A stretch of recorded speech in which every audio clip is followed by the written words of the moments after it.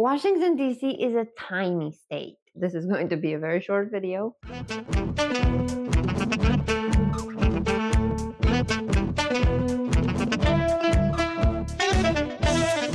Hi, my name is Daniela and welcome to the video. This is the quarterly reading around the world video, and I'm slightly embarrassed to do this because I didn't really read that much around the world, like as much as I would have wanted to, but this is fine. Like, I have to do this because it's very good. It keeps me accountable and I need to be accountable. This time I only have 3 books to talk about, which isn't a lot. I've read quite a bit this year, but only 3 books from countries around the world. Also, these are countries that I haven't been to previously. So from authors I haven't read, from countries that I haven't read before. So yeah, only 3 new countries, well, 2 new countries and 1 American state, because USA is quite large. So I said that for USA, I would read for each state. So that adds a bit to the challenge. I also have my little world map. Let me show it to you. Ta-da! And I've marked off 3 other countries. Can you see that? And yeah, it's a very slow progress, but it is progress nonetheless. So I should be proud about myself for it. So good job, me. But yeah, let's get into them, and I will do this chronologically. The first book I read was from Germany. This is Young Poets of Germany. It's a collection of poems from different authors just gathered in one book, and I gave this 2 stars. I really wanted to love this. I really did, but I struggled to find a poem that I actually enjoyed from this book. Like, struggled. Also, it's worth mentioning, this is a UNESCO collection of representative works, and all of these are by authors who were in the GDR. So born between 1952 and 1962. So I don't know. I expected more from it. I wanted to love it, but it wasn't it. I'm sorry, but Germany was a bit disappointing with this book. So I do want to give the country another try and find something else. There are a lot of books by German authors I do want to read, so maybe they will redeem it. But this book, it wasn't it. But this was Germany. Next, we have Norway. So this was 2 Eggs on My Plate by Olufrid Olsen. This was also the mystery book for February, as you can see. And I really enjoyed it. I did give it a 3-star, but this is the real life story of a Norwegian soldier that had to fight in World War II. So me disliking it is a matter of my personal preferences, as all books, but for this one, it's just like war books don't really interest me, and there's so much description in here. There are so many names and quite complicated Scandinavian names, at least for me to pronounce, and it's just, there's so many people to remember that at one point you just didn't. But I love the narration, the way the author told the story, the real life story, and it was a feel-good book, if you can say that. It does have a few pictures, let me find them, with the actual author, you can see here. Also, my book is in a deplorable condition, as most of my books. And if you're new here, last year I went on a book buying spree in a online secondhand bookstore where the books were dirt cheap.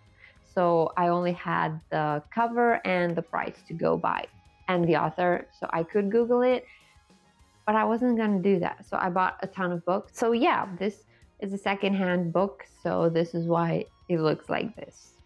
But it was something new and I did enjoy it. Again, for books that I give I did give this as 3-star, but for books that I give under 3.5, I do want to read from that country again. But this was a nice entree to the country, if you will. So this was 2 Eggs on My Plate by Olof Reed Olsen. The next book, and the last one, because this is going to be a very short video, this is The Golden Child by George C. Chesbrough, based on the screenplay by Dennis Feldman.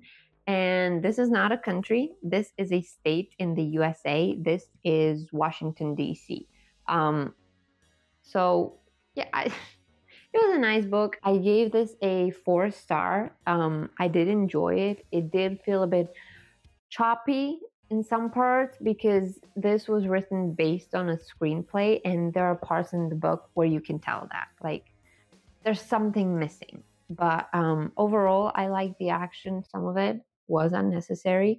But I did enjoy this, especially since I do like police books and like TV shows and all that. So this was quite interesting, at least for me. So yeah, this was Washington, D.C., another state in the USA that I did not go yet.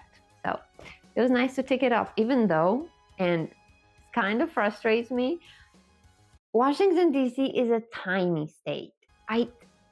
It's so tiny. Like, for countries that are small, it's like I read a whole book and it's only that thing in the map because it's tiny. And then when I read China, it was the entire country. So that's a big chunk of the thing. So that's the thing about maps. It's like, and I'm a very visual person. I want to see the achievement.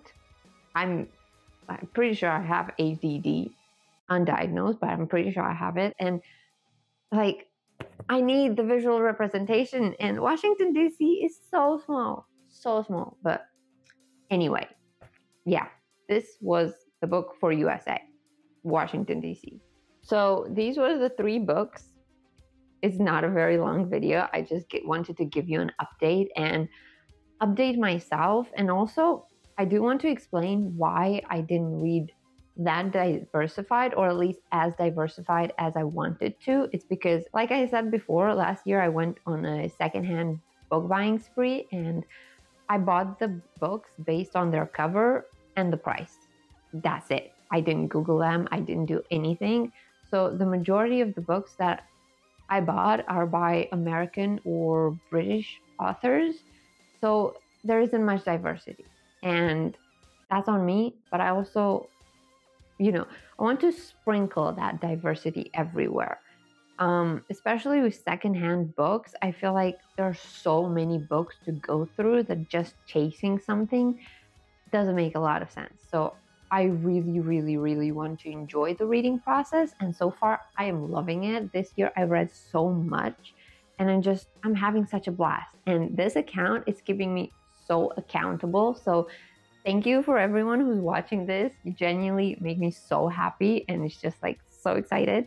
But yeah, those are my reasons, if you'd call them that. And this was a very short video, but again, just an update, just to tell you around the world. The next video that I'm going to do it about the world map will be like September, maybe. So look out for that. And did you read anything around the world? Like, do you have a goal to read from a specific country or specific author? And if you do have recommendations for any country, because honestly, so far I've read 23 books that are in the list, but also a lot of them are from states in the US. So if you have books from specific countries, please recommend them to me. I genuinely need new ideas to just look through and see. Like, this year I'm on a book buying ban, and it's May and it's going fantastic. I haven't bought one book this year, which,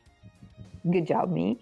But from next year, I'm going crazy. So please leave all your recommendations. So thank you for watching. Genuinely appreciate it. And I will see you next time. Bye. I just give the earth my soul. Hear my thoughts bounce off the walls.